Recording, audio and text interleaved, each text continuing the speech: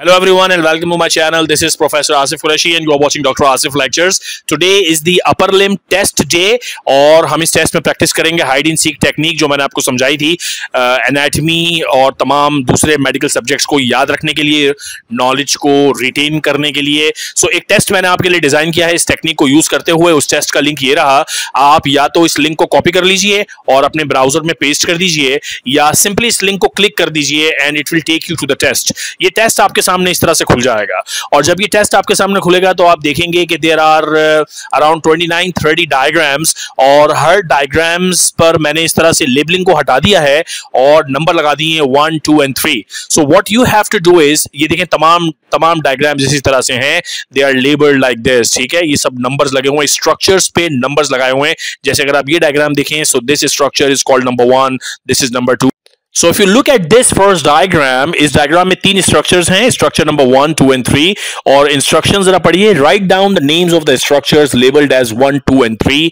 Not your answer should appear as 1 is equal to name of the structure, 2 is equal to name of the structure, 3 is equal to name of the structure. सो यहां आप answer इस तरह लिखेंगे कि simply write 1 is equal to and what do you think is number 1। So for example ये जो diagram है, this diagram is representing the apex of axilla और नंबर 1 पे is the superior border of scapula. So you just write down superior border of axilla. So this is number 1, okay?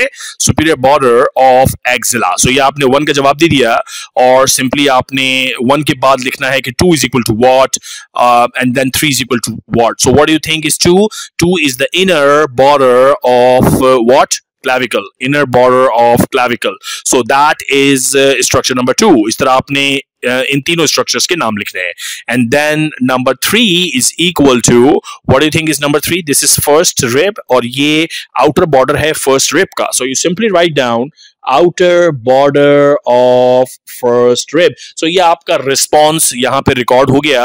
आपने 1 बता दिया क्या है, 2 बता दिया क्या है और 3 बता दिया क्या है। सिंपली इसी तरह अब जब ये डायग्राम आप देखेंगे, सेम आपने यही करना है कि 1 लेबल करना है, 2 लेबल करना है, 3 लेबल करना है। यहां आप अपना आंसर रिकॉर्ड करते जाइए। सो अटेम्प्ट द टेस्ट, ये सारी डायग्राम्स प्रैक्टिस कीजिए, इन सब के जवाबात यहां लिखिए और आफ्टर सम टाइम मैं इस पूरे क्विज का, इस पूरे टेस्ट का जो सॉल्यूशन है वो भी एक वीडियो बना के अपलोड कर दूंगा। So you can then check and self assess your performance. ठीक है, all the very best, enjoy the test, अच्छे से टेस्ट दीजिए। मुलाकात होती है आपसे अगली वीडियो में बहुत जल्द। टेक केयर, अपना ख्याल रखिएगा।